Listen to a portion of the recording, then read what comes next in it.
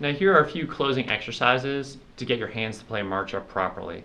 Besides practicing each of these tones separately, very slowly until they sound distinct, you can also separate your hands. This is great for making sure your left hand is loud. This is what I would play as a left hand separated exercise.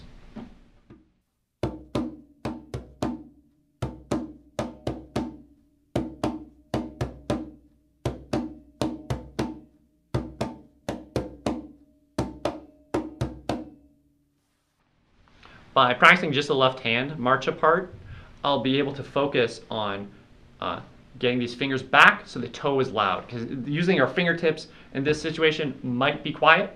Bring them back, focus on that. That would be the left hand separation.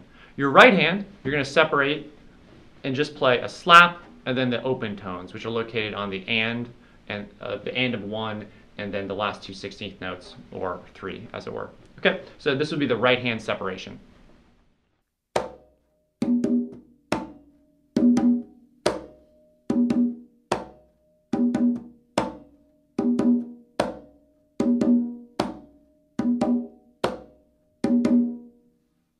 What I'm focusing on is keeping my right hand relaxed, finding that sweet spot for the slap. When my hand comes off here, in the real marcha it'll be doing something else, but just lifting a little bit, it'll create the open tone. And one final way to learn this, and it took me a long time to learn this, is by doing it note by note.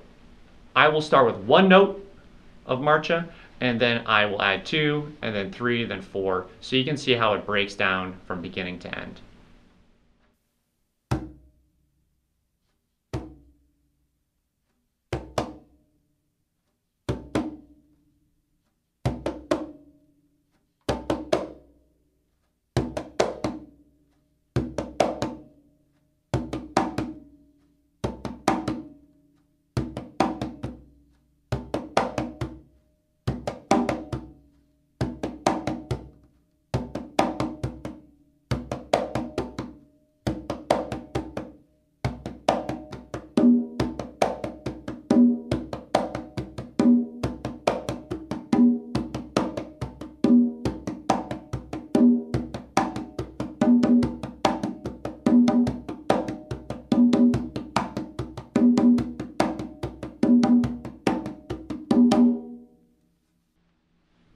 So that's a great exercise. Like, parts of that were challenging for me to do just right there. This will help the sequencing of the tones, getting your hands to memorize kinesthetically what to do next.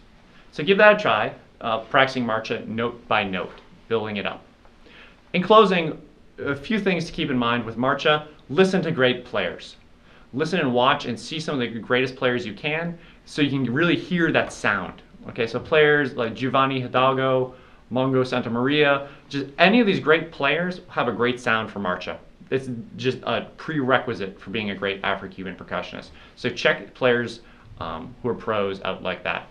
And practice it super slow for a long time. That way your brain has time to memorize the sequencing.